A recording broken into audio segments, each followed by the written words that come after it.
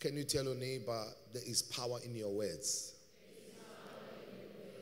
Ungakhohlwa ukuthi lamandla esikhuluma ngawo kungaba amandla amahle futhi kungaba amandla amabi, kodwa konke kuzoncika ekuthenini ulisebenzisa kanjani ulimi lwakho wena. Sikuthathaphi lokhu ukuthi kunamandla emazwini esiwakhulumayo? iBhayibheli lithi kuGenesis chapter 1, uNkulunkulu wadala izulu nomhlaba ekuqaleni. Lithi iBhayibheli kwakumnyama kuwutwa phezu komhlaba. uNkulunkulu wayesethi makube khona ukukhanya, kwaba khona ukukhanya.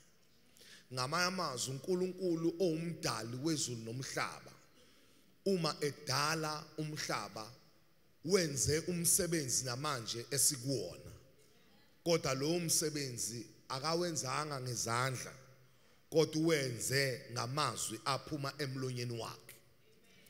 Ingakho kuMatthew chapter 4 verse 4 uJesu ufakazela lelo qiniso, umethi umuntu angeke ephile ngesinkwa sodwa, kodwa uzophila ngawo wonke amazwi aphuma emlonyeni kaNkulunkulu.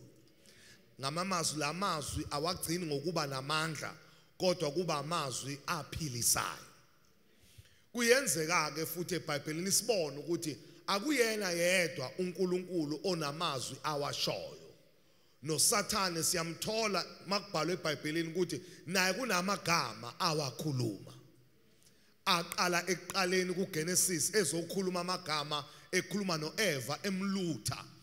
Ngenxa yamagama akhulunywa uSathane kwangena ukufa emhlabeni. Kusho ukuthi naye uSathane uyakwazi ukukushumayeza amagama akhe, kodwa siyabona kwasekuqaleni ukuthi la kukhulume khona yena kulandela ubuhlungu, kulandela ukufa. Waphinda uSathane wabonakala encwadini kaJobe, amadodana kaNkulunkulu eze phambi kukaNkulunkulu. Kuthiwa noSathane waqhamuka lapho. uNkulunkulu wayeka imeeting namadodana akhe wakoloda ekolodela uSathane. Wathi uyibonile inceke yami uJobe, ngoba uSathane njengoba wayeze kwipresence kaNkulunkulu, amadodana kaNkulunkulu ayeze kuNkulunkulu ngohlelo lobudodana, kodwa uSathane wayeze njengommangaleli eyomangalela abantu phambi kaNkulunkulu. uNkulunkulu sephendula ngokuthi awungiyeke ngabo bonke labo ababi, kodwa uyibonile inceke yami uJobe engithokozile ngaye, engenasici ehamba kahle phambi kwami. Uthi kufanele enze kahle uJobe ngoba mayikhuluma uSathane akakhuluma okuhle.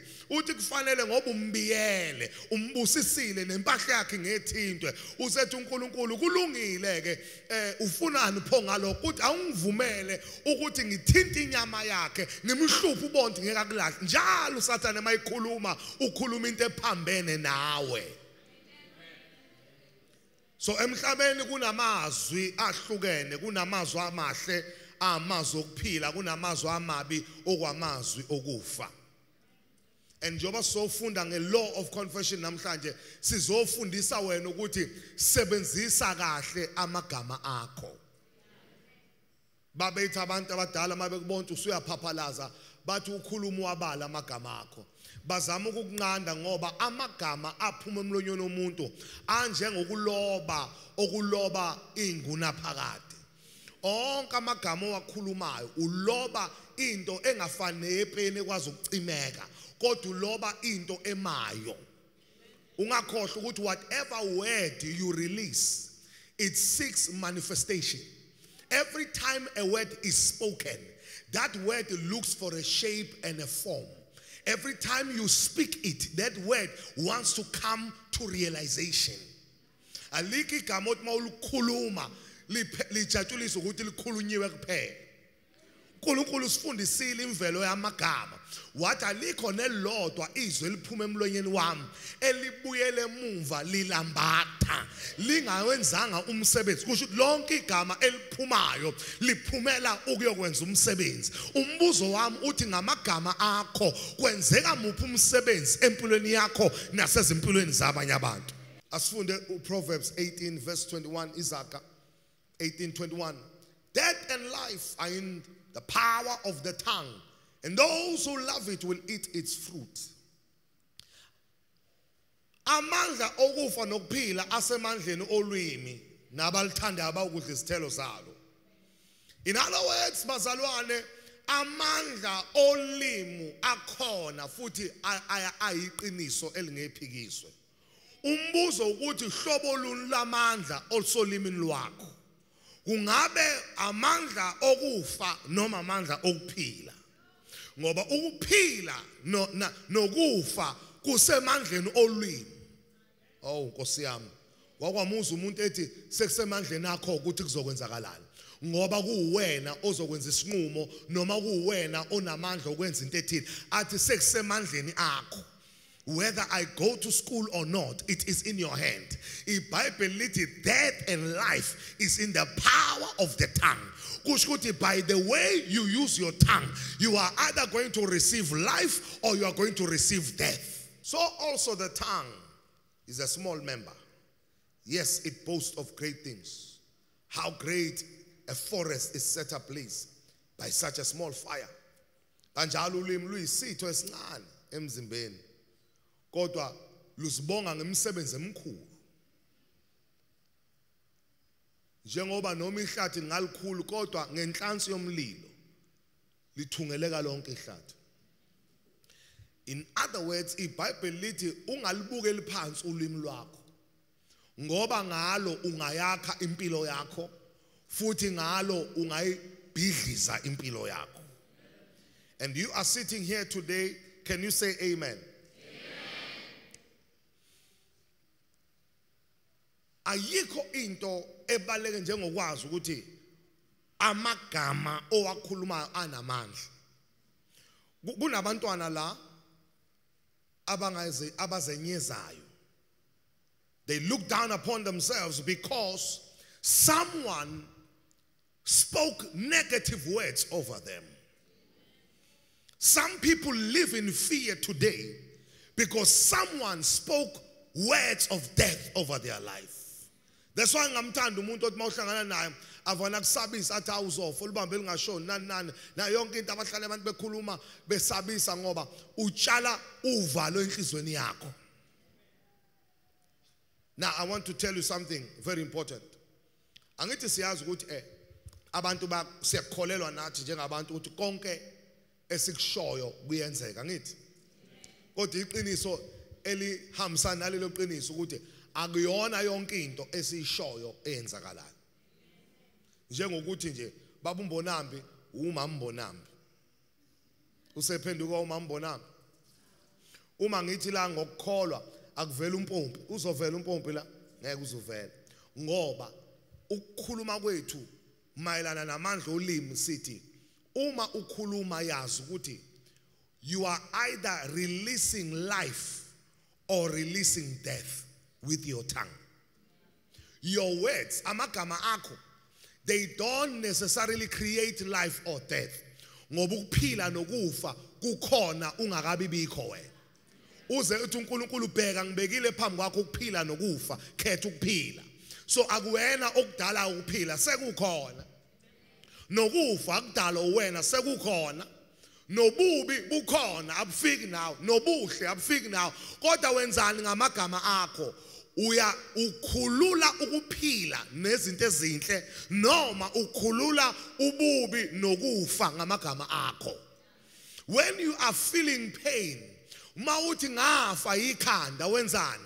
Udlula kule nkinga okuphethe, uvula umnyango wento engaphezulu kwale kuphethe ngoba usuthe ngafa. So ngokusho kwakho njalo usuvulela ukufa ukuthi kuzothola indawo kuwena. Nakho bekukhalela ukufa kodwa bekuvinjwe uwena ukuthi awukavuli ngomlomo.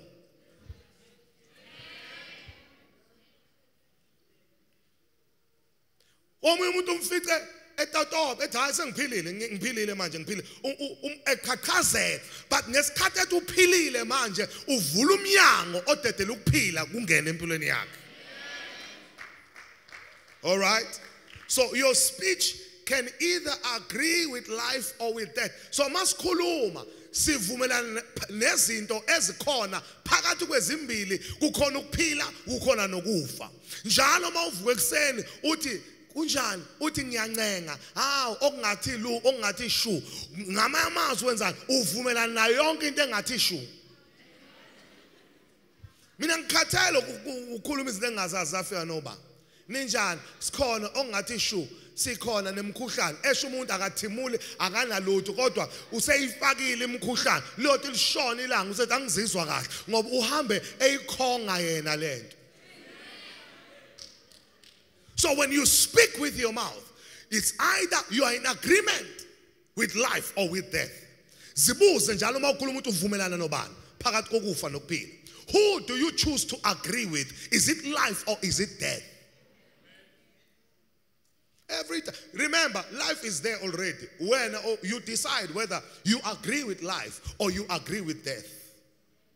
God says, I've put life and death before you. Choose.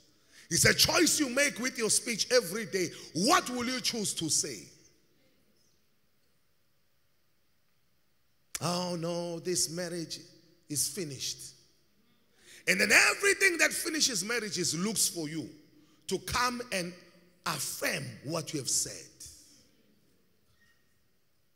Hallelujah. Yes, you agree with life or with death. So with our words, we don't necessarily create, but rather we release what has been created. Masikhuluma sidedela lokho kukhona ukuthi kuvele kwelibonwayo. Ngoba kukhona kwelingabona, kodwa mase sikhuluma ngomlomo, sikususa kwelingabona, sikulethe kwelibonwayo. So you bring that which is invisible to the visible.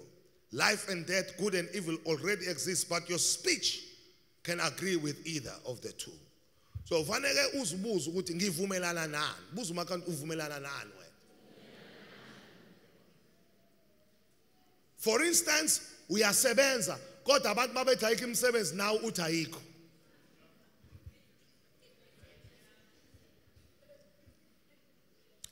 Awunalutho emzimbeni manje kwathiwa kuyagula uthi hey have a go now uyavuma. What do you choose to agree with? Number 2, so that uyizwe kahle lento. The law of confession. There are 2 things engifuna niyibambe namhlanje masikhuluma nge-law of confession. Okokuqala, it is either you are saying what God has already said, or you are in agreement with what God has already done in line with your faith. So uma ngithi mina I confess life. Ngamamas, I need to know what God has already said concerning life. Ukuze nami ngisho yona leyo nto aseyishilo uNkulunkulu. Noma mangithi I confess life, ngivumelana nalokhu uNkulunkulu asengenzele khona. And when I do that, I appropriate that into my life. Mangithi I appropriate that into my life, kusho ukuthi ngiyaqondanisa nempilo yami ngikwenze kube okwami. Ngoba ziningi izinto ezishiwoyo and abantu ningacabanga ukuthi bonke bayezwa uma kukhulunywa. Abantu ke kuthiwa sicela abantu besilisa besala ubone besukuma bephuma. Ingoba ngesikhathi kuthiwa abantu besilisa besala akakuthathanga waqondanisa naye, ukuthathe as a general announcement waze wakhohlwa ukuthi iyamthinta leyo nto. IBhayibheli njoba lilingaka linezethembiso, but uma ungas-appropriate kuwe lezo sithembiso zihlala zizethembiso zeBhayibheli kungazona iy'thembiso zakho ey'vela kuNkulunkulu.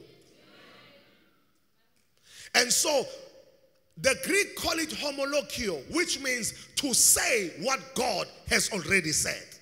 And that is the first part of the law of confession. Engifuna siyibambe ngoba iyona lifeline yethu. Iyona ezosiphilisa against everything that's happening. Kodwa uhlehle ubuyele ekuthenini, what did God say about this? Because once you hear what God has said about it, you take the same confession and make it your confession. If God says you shall be the head and not the tail, then you make that your confession. You begin to say, I'm the head and I'm not the tail. And even though you are in pain and sickness wants to kill you, you rise up and say, but what did God say about sickness and disease? He says, by my stripes you were healed. Therefore you take that confession and you say, by the stripes of Jesus I am healed. Makuthiwa imsebenzi ayikho wena uthini, the Lord is my shepherd, I shall not want. Ngamanye amazwi angisho lokho kushiwo umhlaba, but I come back to the word of God and I look for a confession that is relevant to my situation. When people say there is no way, I then come back to the word and says he will make a way in the wilderness and river in the desert. I go to the word isivumo engizophila ngaso uma bethi khohlwa ngeke kusenzeka. Usho njengoJobe uthi when men say there is a casting down, I shall say there is a lifting up. The law of confession. Uma abantu bethi phansi uthi uJobe mina ngithi phezulu. Uma bethi phansi mina ngithi phezulu. Uma bethi phansi mina ngithi phezulu. Uma bethi amandla erandi ashona phansi mina ngithi kodwa awaleli lami irandi ayaphezulu. I don't care about the economy, but mina I say there is a way. That's a law of confession. To say what God has already said. Uma bethi abantu lithatha phi ithemba elingaka. Umtshela ukuthi uNkulunkulu said in his word that all things work together for good for those who love the Lord and those who are called according to his purpose. Hallelujah.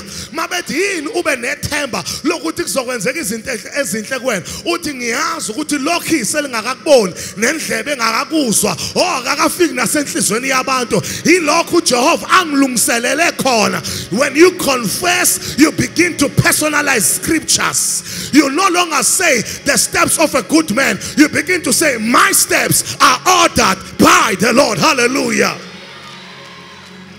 Awubusasho ukuthi olondoloza Israel akozeli akalali, but uthi umlondolozi wami akozeli akalali. Hallelujah. That is the law of confession. You come to the word of God, you find the word, liba isithembiso mase liba isivumo ophila ngaso. You say what God has already said. Awusakhuluma izimo.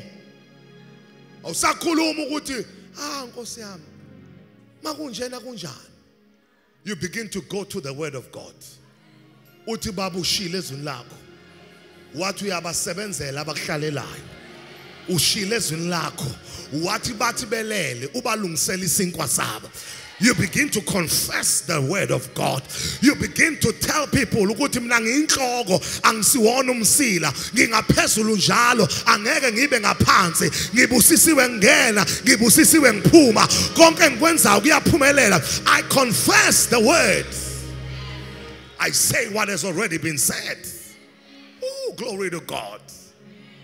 Usathana mayikushanga condemnation ngokuyilahla uvana uthi akusekho ukulahlwa ngoba ngikuKristu uJesu. Why? Because the Bible says akusekho ukulahlwa kwabaKristu uJesu. Hallelujah. Mabethi ungayitsheli uthi no anginamahloni ngevangeli ngoba lingamandla kaNkulunkulu kwabasindiswa sengasindiswa ngisindisiwe, therefore ivangeli selingamandla kumina. Ukusho lokho uNkulunkulu asekushilo. Inkinga siyakhohlwa ukuthi uNkulunkulu beyisholani lezi zinto, kanti ubeyishola ukuthi zibo isivumo sethu sokukholwa nesiphila ngaso. Uthi uJesu uma nikholwa mina niyakwenza imisebenzi engiyenzile nengaphezulu kwaleyo. God was saying ningalimitheki ngokwenziwa yimina ngesikhathi eniyobe niphila kusona. Mhlambe ngendinga ukuphinda phinda izinhlanzi nezinkwa, kodwa niyobe nisidinga isimangaliso sokudla. Uma ngikwenzile mina nani niyokwenza. Mfundisi Bukhasa told me a story. Uthi kunendoda yabhukhe ehotel yahlala kule room, kanti kule room engale kuhleza abanye abantu nje babhizi nento yemali. Le ndoda yavani yakhuleka athi Nkosi angisuki la ungakangibusisi. Ngidinga u$10,000. imemeza erumini. Bacasuka labo somabhizinisi. Bathi hey lo muntu ake simthulise man. Lalela hamba ungqonqoza. Uvana ufika ubeke lo 10,000. Somebody shout hallelujah. Kwathi kufika lo 10,000 erumini bathi saphumula. Ebusuku wavana wathi inkosi ngingalala kanjani? Ngoba kufanele ukukubonga. Wambonga ubusuku bonke ekseni wathi baba sengibongile izolo. Namhlanje sengidinga u10,000 okwenza ukuthi. Bathi uyabheda. Wangathula kwazi kwa uday 2 bathi madoda uma sifuna ukusebenza kahle awuhambe omunye. Bangqonqoza wathi uyavula nawo umunye u10,000. What am I trying to tell you? Kunabantu abazocabanga ukuthi bakwenzela ifavor kanti baphendula umthandazo wakho. Somebody shout hallelujah. I said somebody shout hallelujah. iBhayibheli lithi the just shall live by faith. What shall be your confession? I shall live by faith. Ngoba usebenza umsebenzi obheda uzokha kanjani umuzi? Ngizophila ngokukholwa, ngizophila ngokukholwa, ngizophila ngokukholwa, ngizokwakha ngokukholwa, ngizofunda ngokukholwa, ngizothenga ngokukholwa, ngizosabalala ngokukholwa. I shall live by faith. This is just saying what God has said. Uthethina siyinhlamvu yeso lakhe. We are the apple of his eye. We are the royal priesthood. So priest bobukhosi. NgokaNkulunkulu singabasebukhosini. Hayi nje ngokusho kuphela kusho ukuthi nempilo he has designed for us is such a life of royalty. When people say you've got a high taste, you tell them it's not me, it's the nature of what I'm born of. And those who are born of the Spirit, they conquer the world. They are unstoppable. They are like the wind. Why? They are born of God. It's to say what God has said. And that is confession. That's why don't allow your speech to be dictated to by your environment. Ndodana yomuntu angaphila ini lamathambo. Uthi Hezekiya Nkosi angazi wena owaziyo. Uthi shona ke kuona lamathambo. Uthi mathambo omileyo kakhulu. Zwanini izwi lika Jehova. You see, the problem when we find ourselves in the valley of dry bones, all we see is impossibilities. But I came to tell you that when the valley is full of dry bones, in the eye of God and by the eye of faith, it means possibilities for God to work, because he works in impossible situations. But what do you need to do? You need to homologio, to say what God has said. God said, son of man, say to these bones, live again. And what did he say? Dry bones, hear the word of the Lord, live again. All you need to do is to listen and repeat. Listen and repeat. Lalela usho, lalela usho. Angidlule kuleli phuzu ngokuthi mawungazi fanele ukuthini kuleso simo, check ukuthi uNkulunkulu yena uphendula kanjani amen eyifana nalezo. They came to Jesus in John 11. They said, your friend whom you love dearly is dead. And Jesus said, he is not dead, he is asleep. We will go and awaken him. That is the response of Jesus, because he is giving you a way to respond to situations. I shall not eat mud, because the Lord is my shepherd and I shall not want. He makes me lie down in green pastures. Hallelujah. Psalm 71 verse 24. Amahubo 71 verse 24 says, and my tongue shall talk of your righteousness, your righteous help all the day long. For they have been put to shame and disappointed who sought to do me hurt. Hey, uthi mina kunye ngizokwenza. Ngizokhuluma ngosizo lukaNkulunkulu. Noma ngokulunga kaNkulunkulu okusizayo. Usuku lonke ngizokhuluma ngosizo lwakhe. Ngoba nabe befuna ukungilimaza, bajabhisiwe baphoxeka ngoba ungikhiphi ogibeni lomcuphi nasobhadaneni olubhubhisayo. Because every time you are going through life, there are unappointed, unofficial police who are policing you every day to see whether you go to the interview, whether you get that post, whether you get that job, whether you build that house, whether you paint that house. There are always people policing you. But God says, don't bother about them. Let them keep watching. But as they keep watching, they will see the help of God coming through for you. And they will be disappointed. Hallelujah. The Bible says, and my tongue shall talk of your righteous help. Every day of our lives must vuka ekuseni uyeke kulokho ababaza inkinga kusa kuze kuyolalwa. Awukukhulume ngobukhulu nangamandla kaNkulunkulu. And then secondly, what does it mean to confess? It means to speak contrary to your situation, but in line with your faith. Uyabona okokuqala sithe ukusho lokhu uNkulunkulu asekushilo noma ukukhulume lokhu uNkulunkulu asekwenzele khona. Kodwa ingxenye yesibili, understanding the law of confession, ukuthi learn to speak contrary to what is happening. Funda ukukhuluma into ephikisana nesimo. Ngamamazwi engikushoyo akuzalwa ngengikubonile, kodwa kuzalwa engikwaziyo. Ngikhuluma okungekho. Oh my God. Lithi iBhayibheli yena obiza okungekho sengathi kukhona. Uma ke ngidalwe ngomfanekiso wakhe ngamfuza, nami akukhona ukuyihlanyisa kodwa into yofuzo. Into yani yofuzo. Ayike into ehlungu njengokufuza umuntu ngoba kwesikhathi kufuza umuntu umfuze nanamalimi akhe. But ngoba into yofuza ukwazi ukuyivimba. Ekhona enye insizwe engingayibona la enkonzweni einsukwini esuka lapha eThekwini inde idlula isicapha.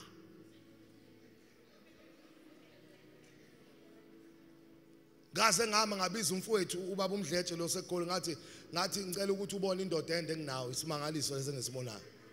Ngoba nalensizwe akithi inde kodwa ngabona isimanga lapha. Ngathi hamba ummingelela intentional ukuze abone ukuthi konakele manje. Mangithi ngiyongena ebathroom ngiyibona iyagoba iyaphuma ngithi moya ongcwele. But guess what? Akakufundelanga ndawo kuba mude. Kodwa kunento ekuthiwa ufuzo. Yamqalezela kwamangalo dokotela ukuthi lento ende kangaka izelwe ihloboni lwento. Bathi besababaza bemfaka 1 year kwaqonda ukuthi abangeno 1 year ngoba ungaphezulu kweminyaka yakhe. Lento yofuzo yamenza ukuthi eclassini makushuthwa kuthiwa awungcono imaphansi abanye bame phezulu ngoba ufuzo awulucontrol ufuzo kodwa ilona elicontrola wena. Uma uJehova ebuza ethi thina siyakubiza izinto ezingekho njenge yena uma ebiza izinto engekho njengekho nathi singobani ukuphikisana nofuzo noma isimo usibona kodwa ufuzo lobu uNkulunkulu luyakunqabela ukuthi uvumelane nesimo, because in you there is faith, in you there is hope, in you there is God. And in the Bible, greater is he that is in you than the one that is in the world. Uye not let the weak say I am. How kodwa manje ngathi amanga akuwona amanga kwamanga kumuntu ongakholwa kodwa kokholwayo i-family language, i-language yasekhaya ukuthi uthi weak awuvumelekile ukusho into oyizwayo kodwa uvumeleke ukusho into oyaziyo ukuthi ngemvimbo yakhe ngaphiliswa ngezwi lakhe siyahlahlameliswa. Therefore even when I'm weak I shall confess I'm strong. Oh, let me take it further. Let the poor say I am. Sengikhuluma manje into ephambene nesimo. Kusho ukuthi nongenakho akathi unakho. Nongaboni akathi uyabona. That is a powerful confession. Futhi kuyabheda kulokhu ukhuluma ngesimo ngoba sesinjalo vele. Musukumosha amagama akho ngento esinjalo. sebenzisa amagama akho ukwakha into entsha. Uyazi kunomakoti ababe bahlekayo bashintshwa amagama abayeni babo. Lokho ethi uyitshela ukuthi umuhle azaye esibukweni athi yazi uqinisile.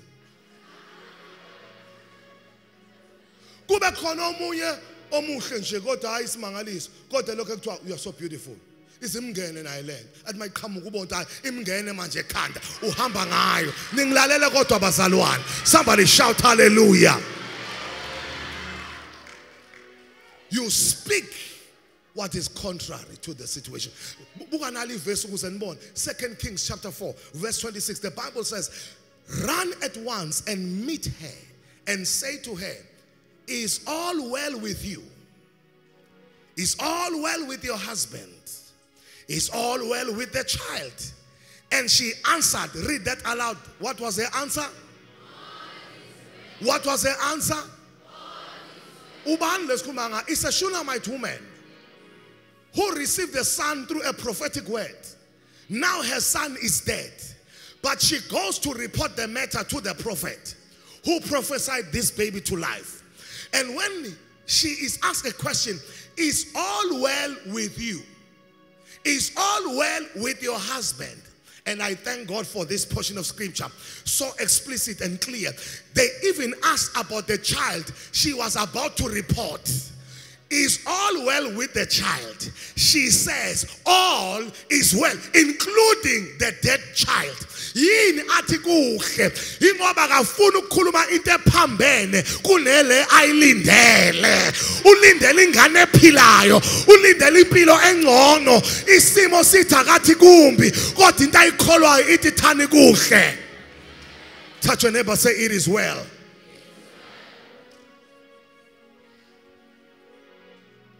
So when you learn the law of conversion, ufunda ukuthi uthi kuhle kube ngekuhle. Because into oyikholwayo inamandla kunento oyibonayo.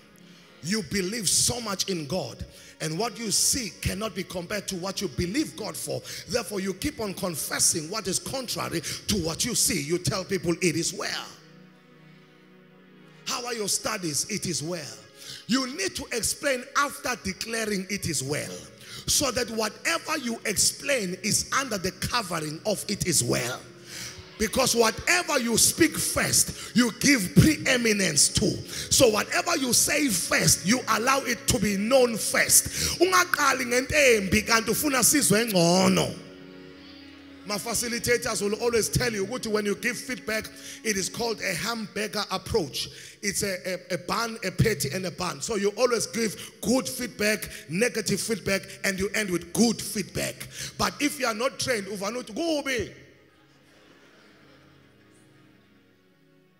you always begin by saying, it is well. It is well. How's the business coming? It is well. The details will follow under the heading, it is well. Because your declaration of it is well. I've been in times when I went to meetings and people will say, hey, it is well. Even when things were tough, people were leaving the church many years ago. And everywhere I went, people were like, it is well. God is helping us. Because I'm declaring it is well against what I see. Because the power of life and death is in the power of your tongue.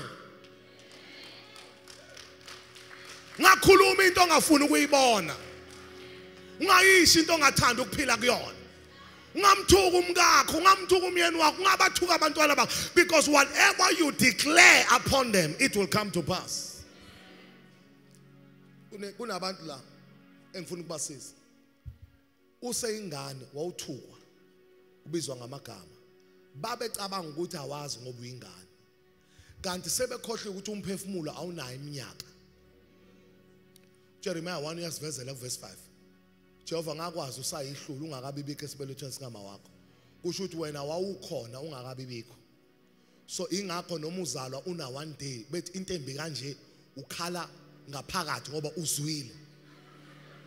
Kodwa into esuke ikuthusa ukuthi bakhuluma ngani ngoba abukho ubuhle nobubi kuwena as a spirit man. Kodwa usuthusa ukuthi kanti kule content engene kuyona inezici eziningi kangaka. Bakuqukule phambi kwamakho bethi nxa athi angasithi bethi we. And wena uyayizwa lento nje obukhula. Bethakaswe muhle uyayizwa wena lento. Bekubize ngeve sandlebe. Bakubize ngengane esihlahla.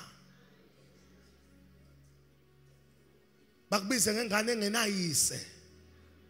Una 1 year kodwa uzwa yonke into ngoba umoya awunayo age. No wonder usuna 21 usane inkinga ezasho una 3 years. Because noma bona sebakhohle umoya wakho was record zalobeka emphefumulweni. Asakwazi ukuyoba Vusi emathuneni kodwa khona into esingayenza. Lalela. Khona into esingayenza.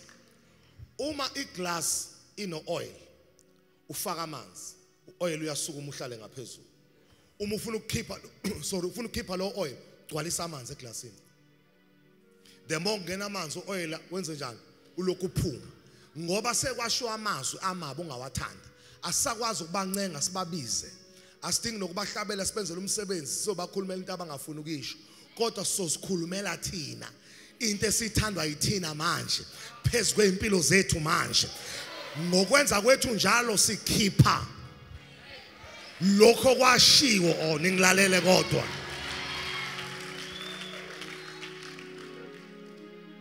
Abaze bekutshela ukuthi umuhle funda ukuyitshela wena. The more uzitshela iyaphuma lento eshodayo yokungatshelwa abanye abantu. Khona abagxeka ngekhala lakho. Kodwa kwelakho liphefumulisa wena alixake indawo. Kodwa balokho bengena endabeni yekhala lakho. Kanti ikhala lakho fanele kulibambe ekseni uthi wazwa ngiphefumulisa kahle ngiyakubonga uqhubeke nempilo yakho. Somebody shout hallelujah in this place. The Bible says, and David encouraged himself in the Lord.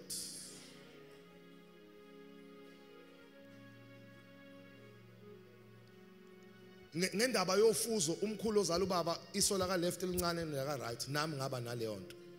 So mangikhula kule kuba khona abantu abathi ha mehla kanjani kanti ngizokhula. Suka kumnandi ukukhula. Ngathi sengikhulile ngathi awubuke wena namehla amakhulu kodwa impilo yakho ayindawo. Mina ngaleli lami elincane nelikhulu buka ngikuphi nempilo. Ngoba sengikhulile.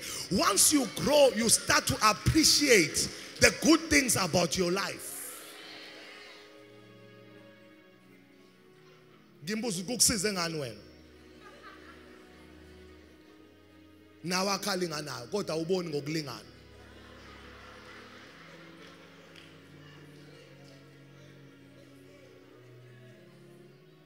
Futhi ngivane ngithule acathi ngiyadabuka kanti ngiyamplanela. Ngithi Yazi ngithuso ukuthi ngamehla akho uyeke yonke into ebalekile ngabe uyibukile. Wazobuka mina. Engiqhubeka nempilo yami ngokusheshsha. Eyakho impilo imile sengiyabona engathi ngingakunika wami ukuze kube ngcono. From today I want you to revoke every negative word that people will ever speak upon your life. Take no nonsense from no one. When people tell you izinto ezikuphatha kabi ziphike bezwa uthi no, you are incorrect. I'm wonderfully and fearfully made in the image of the Almighty God. Speak contrary to the situation. How come because I'm no lamba? No. I mean, I'm shabai. And kuba buhlungu umuntu mawumcorrect. Wayelokho athi umuntu abafundisi phela abantu abayihluphekela ngathi ayabangakini hayi mina. Kuba ngathi uyaphoxa ngoba angifuni umuntu angifake entweni engingangene kuyona. Mina izibusiso zika Abraham asingezami. Ngibusisiwe ngena noma ngiphuma. Angikweswela okuhle ngoba uyangelusa, uyangiholela emadleleni ahlaza.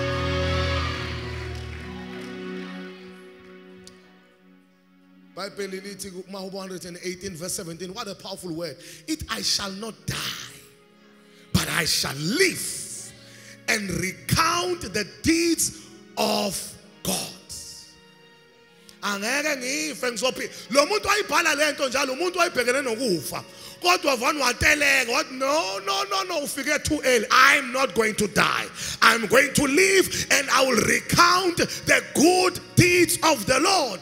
Ngiyayithanda leli gama elithi I will recount. Kusho ukuthi ngizolokho ngiyiphinda phinda ukuyibala. Nese ngikubalile ngizokuqala phansi. Bala izibusiso zakho aziningi na. Bonga inkosi ngazo ungasoli. Zibalisise izibusiso zakho. Ubonga inkosi ngazo ungasoli. If there are three things uNkulunkulu akwenzele zona this year, qala ngeyokuqala, ngeyesibili, ngeyesithathu. Mafika kwesithathu ungayicingi enye, buyela kweyokuqala uyibale. Count your blessings, name them one by one.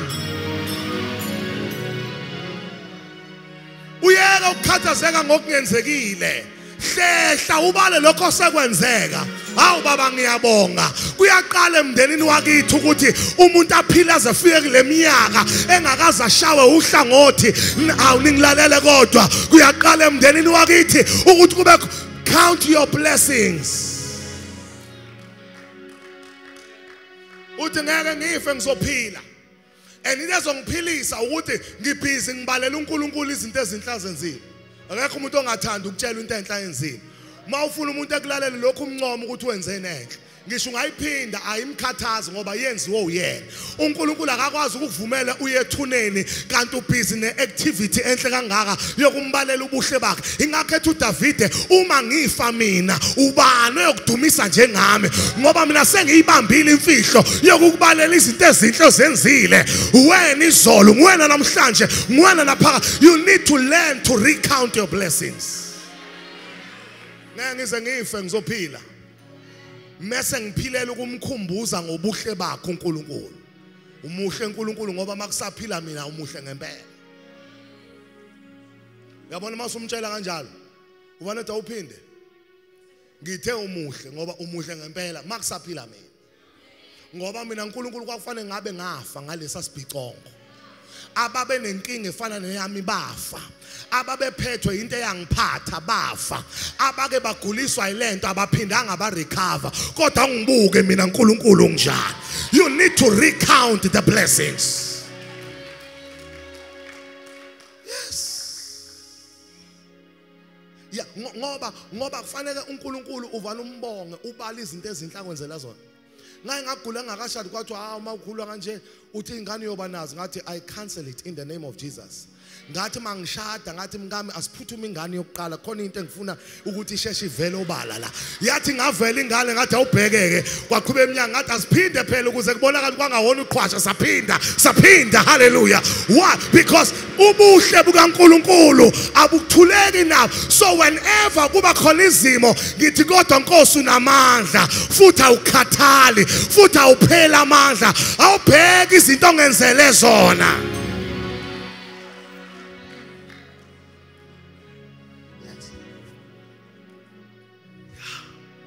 Ingakho makufika abantu la enkonzweni bethi hey ingane ngithi hawu leyo nto amanga amadala ngiyawazi wosana.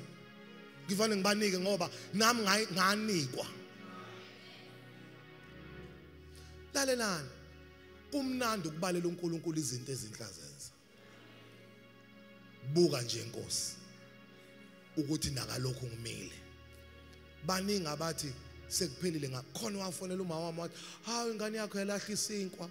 Abanye bathi hawu Nkosi yami sorry. Athi kwenze njani? Sezokuthiwa ingane yakho isivani yayo ubomfundisi. Awucabanga. Abantu ave benonya kapha. Na inkosi yami lokho ebheka phansi akazi uzothini ngoba uyadatshukela kusho ukuthi nje yangena osizini. But mangibala ngithi buka nje wena Nkosi.